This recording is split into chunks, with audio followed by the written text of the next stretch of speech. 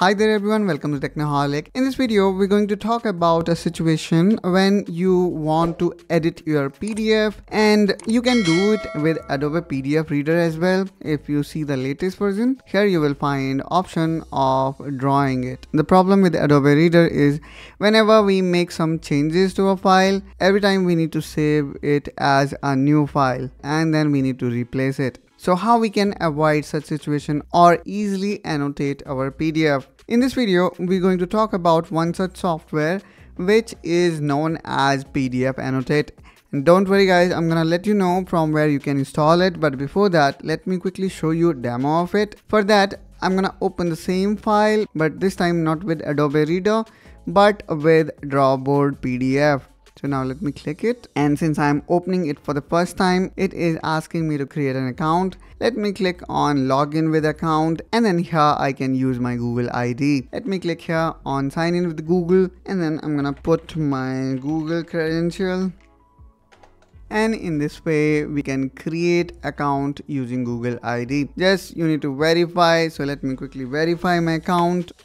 And after verifying our account, we are good to go. So now I can click here on login, and then again let me click on sign in with Google, and then we can choose our account, and in this way guys we can sign up. Here you can tell about yourself. I'm gonna keep it other, and then here I can type as student, or you want to type something else, you can do that as well. Now this is the way how this PDF get opened up in Drawboard PDF, and I would say the UI almost look similar to that of Adobe Reader. And if I see here on the left, I can see all my pages. I can also see grid view. If let's say you want to go to specific folder, that we can also see that.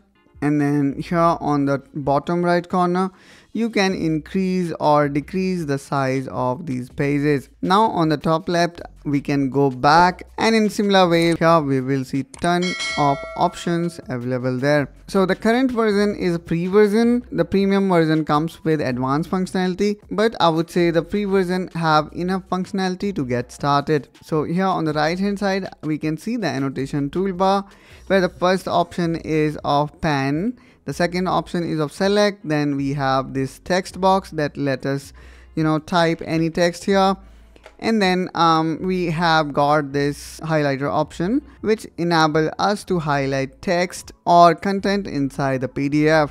We also have got this line feature that help us to draw line inside PDF, and then here we can see we can further customize our line based on our need. Now the next tool here is again of signature that help us to create our signature. Let's keep it as it is, and then plus button here shows the remaining tool inside this software. So based on your need, you can add any of these tools to the bar such that you can easily access it.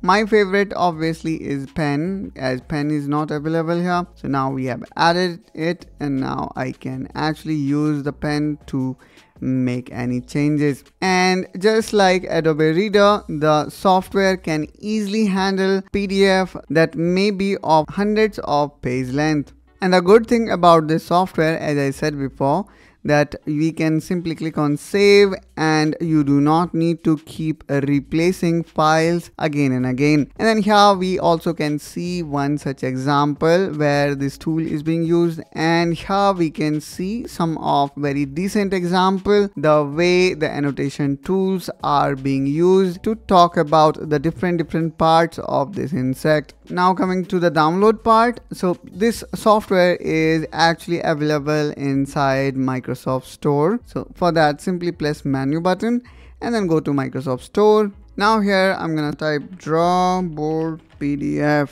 and there we go. But still I'm gonna go with the search toolbar so that we can actually find it here, and here we have it.